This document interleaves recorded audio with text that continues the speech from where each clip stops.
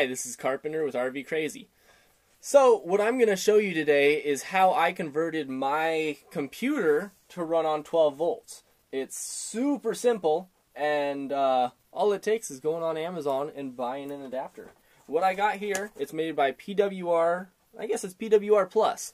And I've been running this for a few weeks, but I figured I'd box it back up and make it look all professional. Not really, but so it comes all bubble wrapped and in plastic. And so laptops, they run between 19 and 20 volts or so.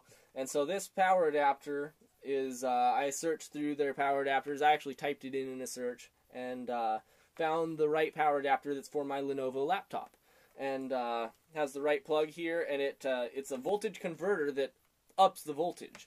And what this does is it will allow me to run my laptop without running an inverter. And an inverter has, I can't remember how much percent of loss, but there's a lot more loss with an inverter than there is with a power converter. There's still a little bit of loss to it, but it'll draw less power than a power inverter will. So I'll plug this in, see how much power it's drawing, and I don't have my small inverter with me, or I'd compare that, but maybe I'll compare that at a later date if that's requested.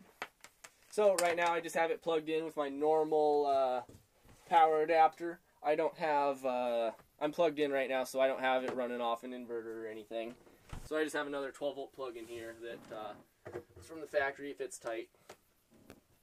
So now it is back plugged in, and it says that I am pulling 1.2 amps on, it doesn't say it's actually charging, but it does show that it's plugged in right there. I'll unplug it. So there it's unplugged. Wonder if wow, so it actually says 0 amps when it's unplugged, even though the power converter is still plugged in. So, plug it back in, 1.2 amps. I'm going to turn on the TV.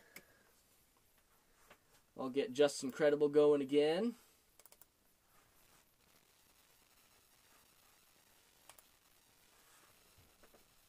Okay.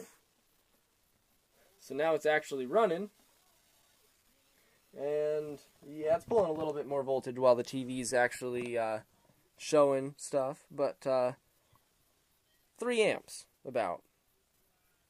So 3 amps running a TV. The TV pulls 1.5 amps running on its own, and the laptop, what did it say? Laptop pulls 1.4 amps on its own. So yeah, 1.4 of 1.5 amps. Added up, 3 amps total that I'm pulling, running both the TV and the computer. So basically 1.5 amps each. Well, I hope you enjoyed the video from my 24-foot Fleetwood Phoenix Flyer. It's kind of a hard name to say, but I'm Carpenter, and this is RV Crazy.